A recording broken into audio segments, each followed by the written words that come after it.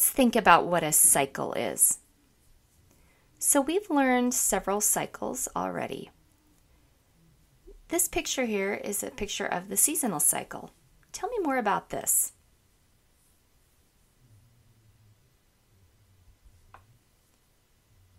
What cycle is this? Tell me more about this cycle.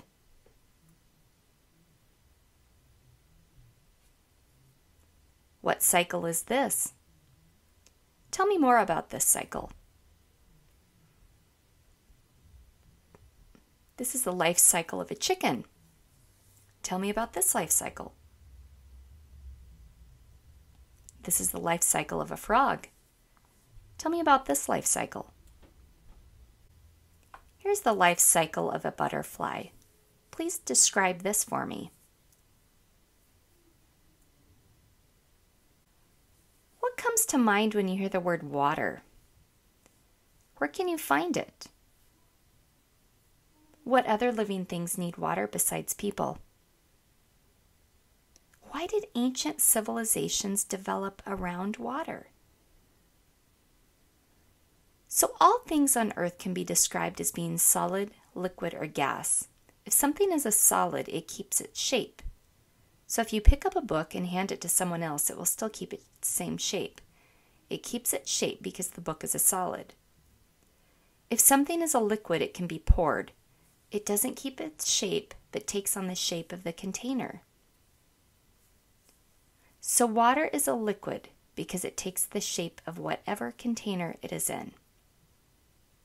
If something is a gas, it's often hard to see. So the air all around us is a gas.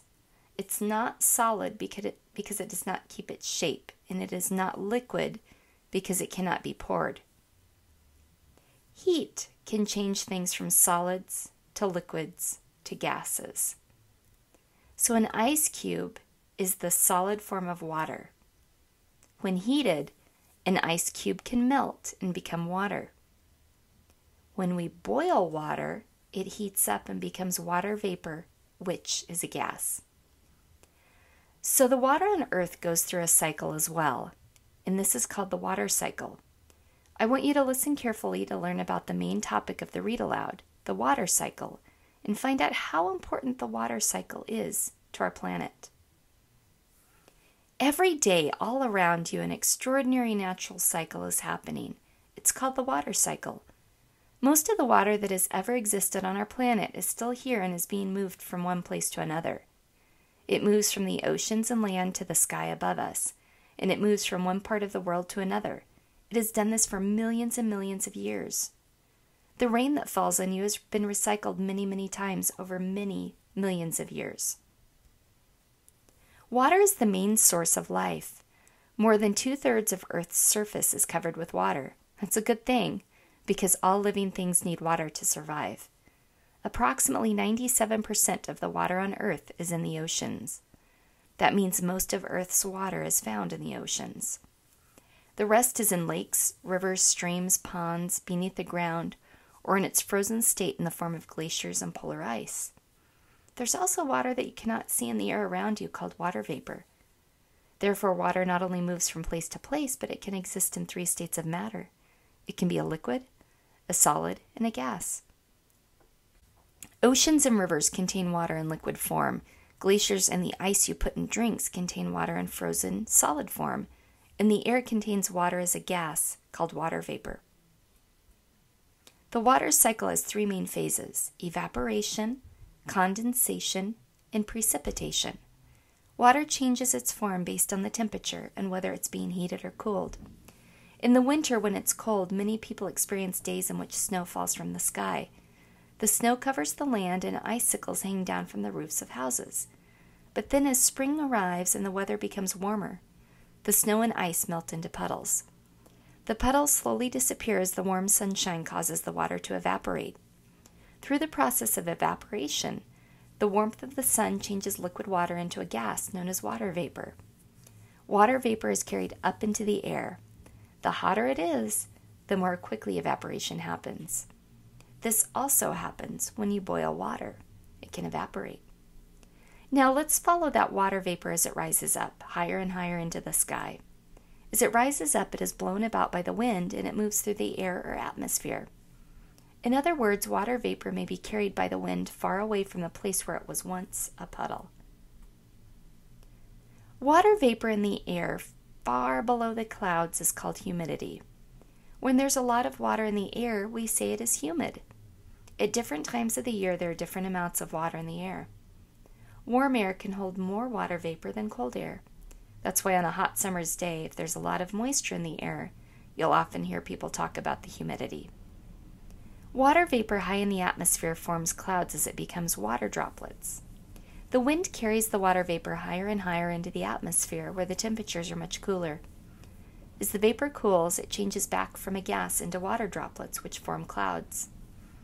When water changes from a gas into a liquid, this process is called condensation. Because cold air cannot hold as much water vapor as hot air, condensation happens high up in the sky or atmosphere. Condensation causes clouds to form. In other words, water vapor becomes water droplets. As the tiny water droplets are blown about by the wind, they crash into each other. They join together to form larger water droplets. As this bumping and crashing of water droplets continues, clouds are formed.